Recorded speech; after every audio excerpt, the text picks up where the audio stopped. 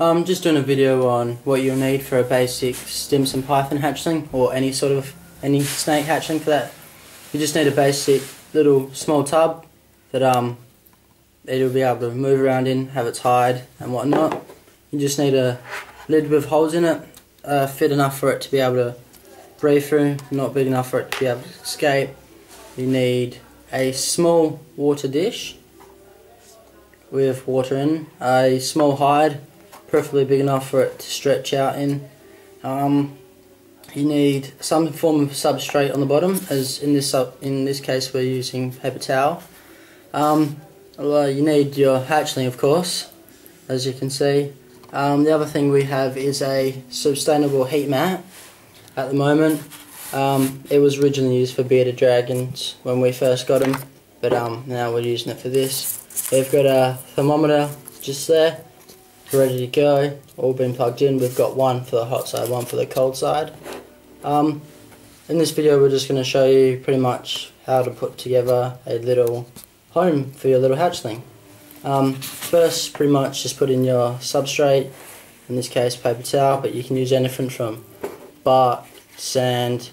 You got to be careful on what sand you use though, because if you feed your snake in there and it eats the sand as well as whatever it's eating, it can cause fatal harm to your snake. Just pretty much place things in there as you will. We'll put in the hide next.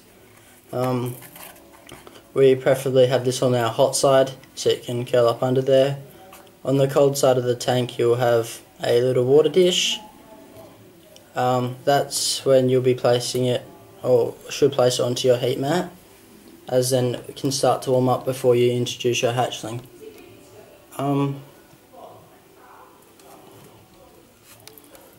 You set up your thermometer.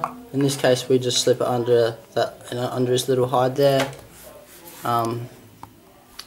It's reading the temp's 21.7 at the moment, which is fairly basic. Next thing you do, you gradually place your hatchling in there. You don't want to spook him too far, spook him out by putting him in there straight away, so just want to kind of get him used to let him go in there at his own speed really. There he is, off he goes. Then just place the lid firmly on the top so your hatchling doesn't escape. He'll roughly stay in there for about maybe a couple of months, maybe to his baby about 10, 11 months old, until he's big enough to go into the other vivarium. I've only just realised that I should have him in the big vivarium because my snake hasn't eaten in the 3 months. Oh, he's only eaten a couple of times in the 3 months I've had him. So now he's just back to the basic with this, and that equals a happy snake.